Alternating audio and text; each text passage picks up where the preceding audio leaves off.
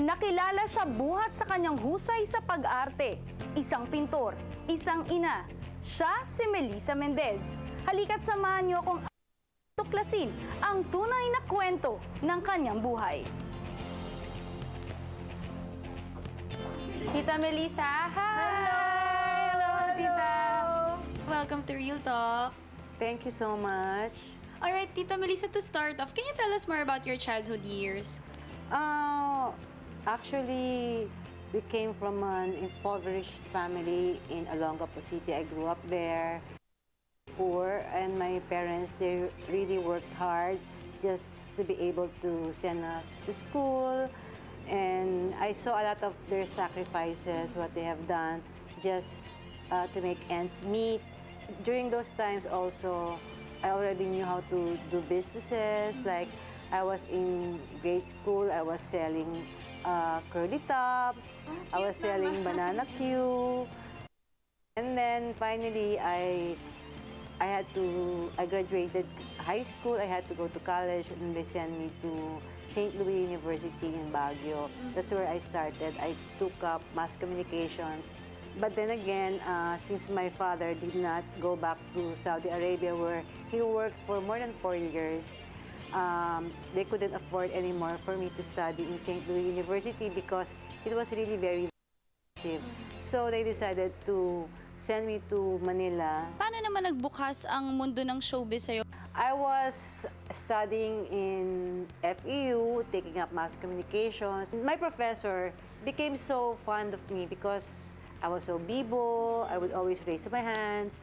And so he asked me, you know what? You can be an actor, a movie star. And I said, really? Would you like to be an actor? I said, yes, sir, because I wanted to help my parents. From that time on, I started a movie with Rudy Fernandez. I became his leading lady. Sa tingin nyo, lahat ng yon, anong pinaka-major talaga na challenge ng buhay nyo na na-encounter nyo along the way na masasabi nyo nagpalakas sa inyo at nagpatatag sa inyo? Ang masasabi ko dyan, when I was very young, I vividly remember, I was only, I think, 9 years old at the time. The brother of my grandmother, who is Spanish, they have a Spanish blood, 50%. Of course, they're very aristocratic, no? He told me that I wouldn't amount to anything. And it really pierced my heart.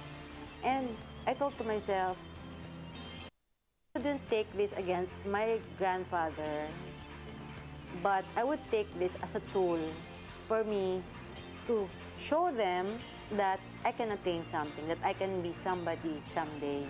Tulad ng ibang ilaw ng tahanan, handa rin siyang isakripisyo ang lahat para sa kapakanan ng kanyang pamilya. As a mother, I'm very considerate, I'm very loving, caring, thoughtful. I love them unconditionally.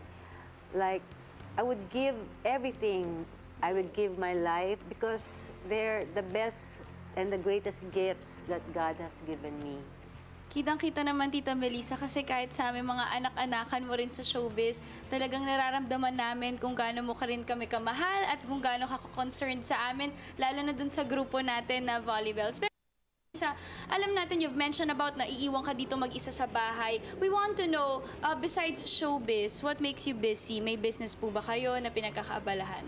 I am a painter. I love taking care of my grandchildren. Like, I love putting them to sleep. I love bathing them. I love playing with them. So that's my happiness and my joy. And I'm so grateful also to the Lord that He has given me a husband who is so God-fearing, who is so faithful and so loving and so supportive. As we went through all those trials and tribulations, we became stronger. And because God is in the center of our relationship, which is the most important thing in any relationship for that matter.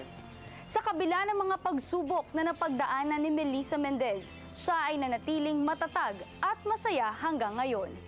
If you would remember, I was on Instagram for more than a month. Yes. Because my panic disorder came back. It reoccurred. I would have panic attack. And when you have panic attack, what you would feel is there would be numbness of the body. This is one great challenge that I faced and I was able to overcome. And my hands and my feet were very cold, and I would and there would be palpitations of the heart and hyperventilation, and it would feel like you're gonna die. I decided I had to go and seek help. So I sought the help of a psychiatrist. So she helped me. And now I'm okay. I'm back to normal. My peace and my joy is back. I have been restored by the Lord. I want to work, tapings here and there, because it is my passion, it is my joy to act in front of the cameras, to be with colleagues like you, to be with, with my co-actors, working with them, laughing with them, bonding with them like a family, I want a soap opera, I want a teleserye. Before we end, Tita, do you have any message or lessons in life that you would like to impart the youth of today? Never with anyone, always compete with yourself. Because if you compete with people, you just end up, a loser. And don't judge anyone because you have no right to judge people. Only God can judge us. Baka magulat na lang tayo yung mga taong iniisip natin na mapupunta sa impyerno ay nasa langit pala because we don't know the sovereignty of God. Ako po si Melissa Mendez, isang aktor, anak, isang asawa, isang magulang, isang lola, isang Kristiyano, tunay na tao, at yan ang aking tunay na kwento.